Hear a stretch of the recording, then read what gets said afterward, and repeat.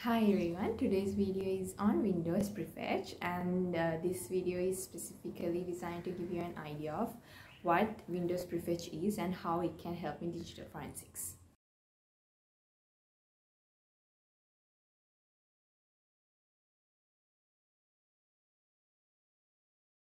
So Prefetch files are used by Windows to store information on software activities. So this will include the number of times the software has run, the associated files within that software, within the usage of that software, and so on.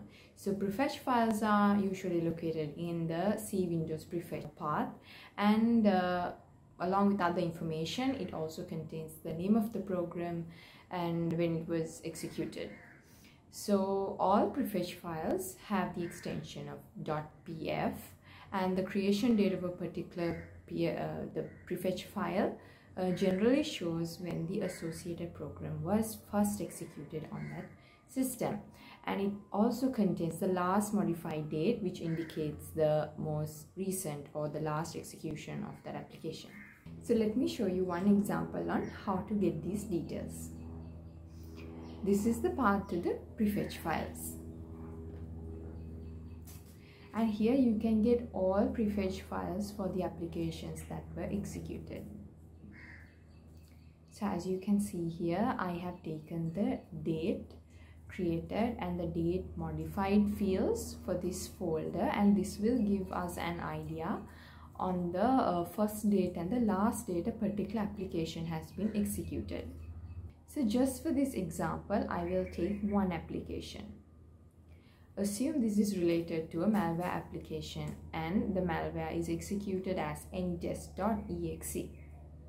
As you can see here, the program was first executed in 2022 and last date of execution is 2023. So in order to analyze other information of the file, we will be using a tool called PecMD. PecMD is an open source CMD tool used to fetch all artifacts from a Prefetch file. I will give the download link for this tool in the description below. To get the information on this file, I will be using this command.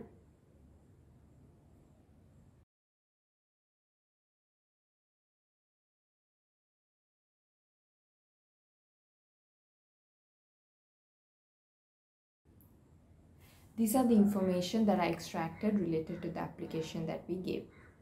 So as you can see here, the executable name of the application is anytest.exe. Here you can see the file system timestamps that we also saw previously from the Windows Explorer. Then we have the hash, file size, and the version.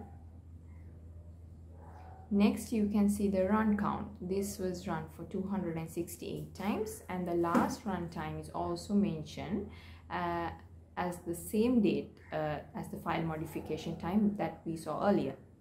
Apart from that, we can also get some of the other run times, but here we can't get all. We can only get up to 7 days.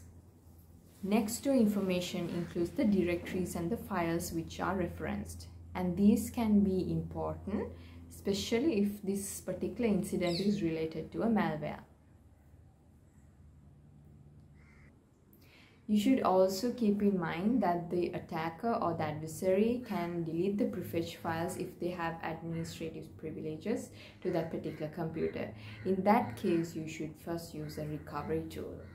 And say the whole entire machine has been wiped out, then you have to check the Prefetch folder for any similar applications that can be used to wipe out data. So this is all for this video. It was a quick video on how to do Prefetch file analysis and the importance of it. Hope you all learned something. If you all have any questions, put them down in the comment section below and I'll be able to answer. Thank you.